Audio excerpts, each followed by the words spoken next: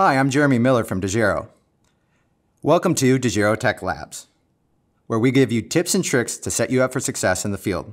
In this episode, we're going to be going over the initial setup of the Gateway M6E6. Let's get started. Now that you've received your Gateway M6E6, we're going to open up the box and go over some of the components and accessories that come with it.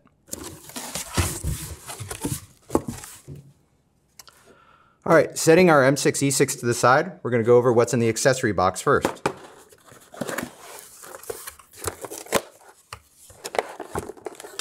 Inside the accessory box, you have the power cord, an SMA wrench, which will come in handy here in a second when we go to install the antennas, and rails for when you go to install it in a rack, along with the according screws.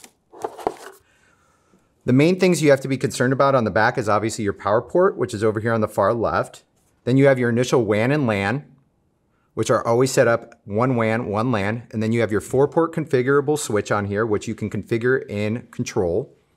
And then you have all of your antenna connections, including Wi-Fi and GPS. We'll go over how to install those shortly.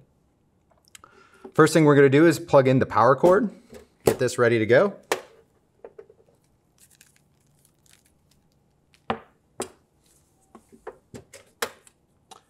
I'm going to plug in the power, get that ready to go, set it to the side.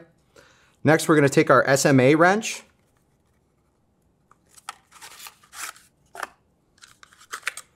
These come in very handy. I recommend hanging on to these so you don't lose these.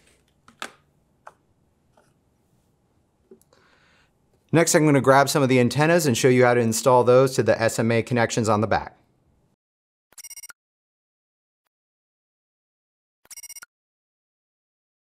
All right, I've brought over a GPS antenna, and I'm showing one of our LTE antennas, and I will connect the other LTE antennas shortly.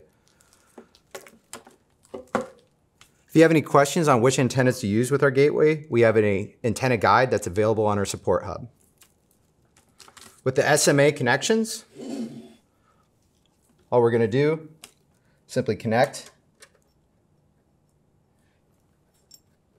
Connect on the back. What I like to do is hand tighten first.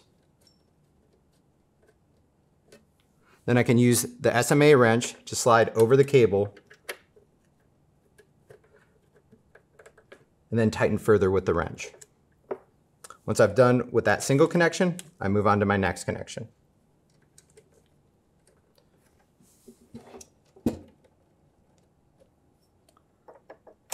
Grab the wrench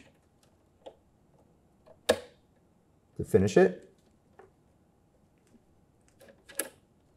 Release. Then I'm going to grab the rest of the antennas and repeat this process.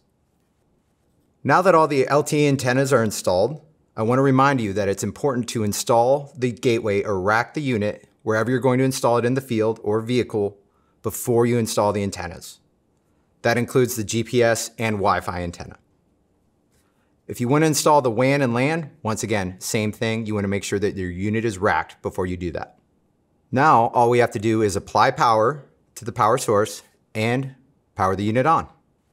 Now that we have all the LTE antennas installed and the power, we're ready to power on the gateway. Simply press the power button. You can check the settings on the front panel of the gateway. And if you have any follow-on questions, you're welcome to go to dejero.com to get more information. Thanks for watching. We'll see you on the next episode of Dejero Tech Labs.